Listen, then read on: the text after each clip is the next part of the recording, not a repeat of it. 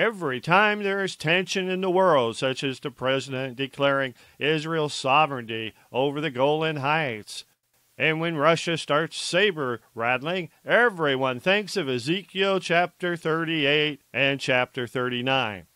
Gog being what many think is Russia today, and that World War III is about to happen. World War III could happen, but it will not be the fulfillment of Ezekiel 38 and 39.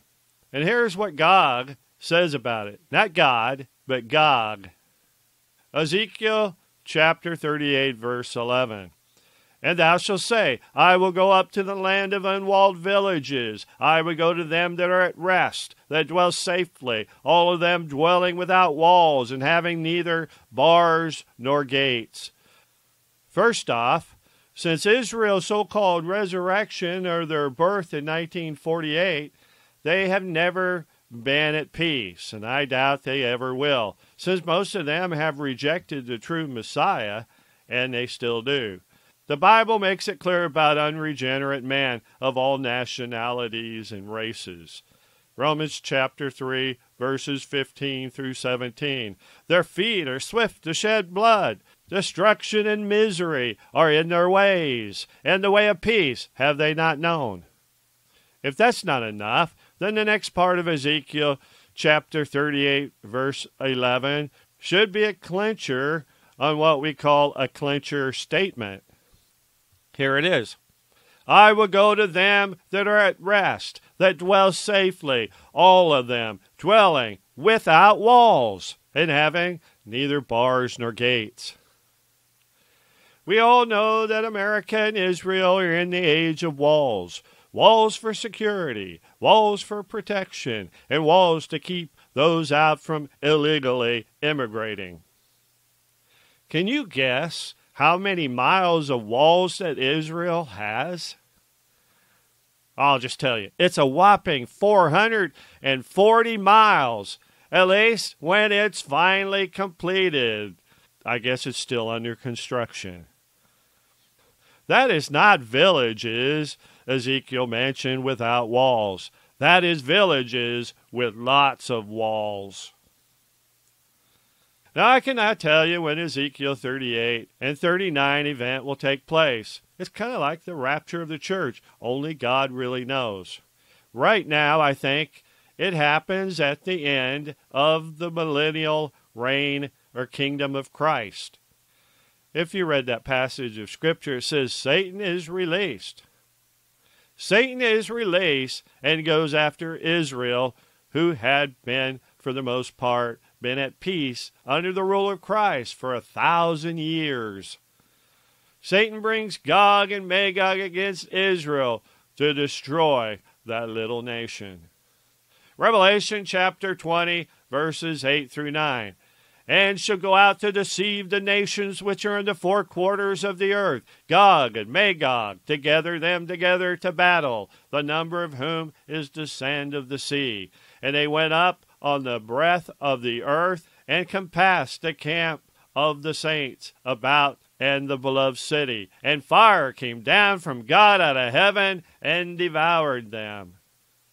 Now compare that with Ezekiel 38, verse 22. And I will plead against him with pestilence and with blood, and I will rain upon him, and upon his bands, and upon many people that are with him, and overflowing rain, and great hailstone, fire, and brimstone. Well, one thing, that verse in Revelation 20, verses 8 through 9, it goes to prove that even in the millennial age of Christ, there will still be the unsaved, unregenerate people inhabiting the earth. Well, anyway, we learn that the intervention of God with fire from heaven will bring about a national revival throughout the whole world. In Ezekiel 38, verse 23, God says, Thus will I magnify myself and sanctify myself, and I will be known in the eyes of many nations, and they shall know that I am the Lord. Well, whatever you believe about Gog and Magog and Ezekiel chapter 38 and chapter 39, you should also really believe this in Luke chapter 17, verses 26 through 29. And as it was in the days of Noah, so shall it also be in the days of the Son of Man. They did eat, they drank, they married wives, they were given in marriage until the day that Noah entered into the ark, and the flood came and destroyed them all. Likewise, also as it was in the days of Lot, they did eat, they drank, they bought, they sold, they planted, they builded. But the same day that Lot went out of Sodom, it rained fire and brimstone from heaven and destroyed them all. The only way to prepare from coming destruction is by trusting in Christ.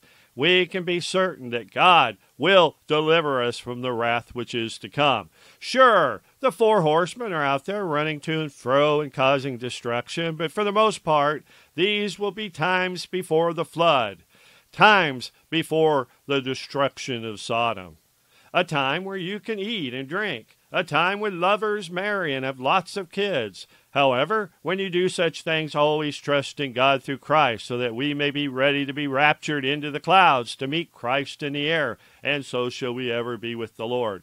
1 Thessalonians chapter 4, verse 17. Then we which are alive and remain shall be caught up together with them in the clouds to meet the Lord in the air, and so shall we ever be with the Lord. Hallelujah. Glory to God.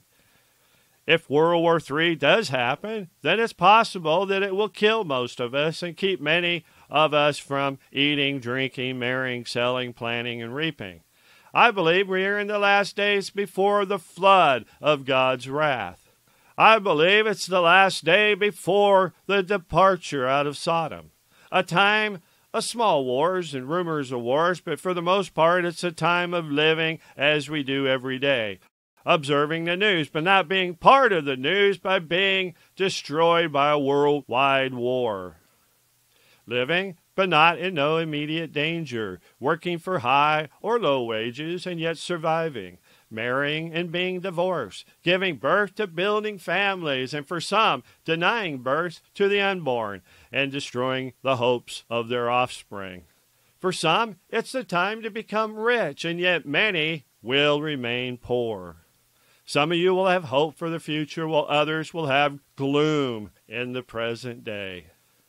However you live, praise the Lord, for his mercy endureth forever and ever. Let me end today with Psalms 136, verse 5 through 11. To him that by wisdom made the heavens, for his mercy endureth forever. To him that stretched out the earth above the waters, for his mercy endureth forever.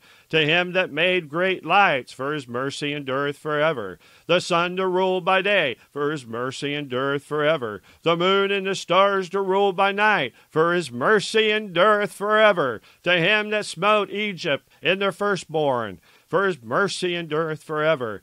And brought out Israel from among them, for his mercy endureth forever. This is Larry Zorro. God bless. You have a great one. See ya. Bye. Jesus, Jesus, praise you, Lord, in every way.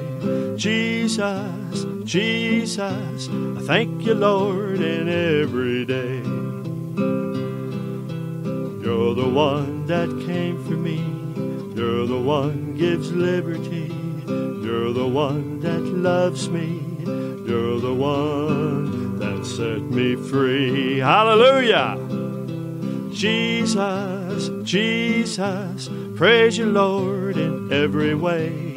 Jesus, Jesus, I thank you, God, every day.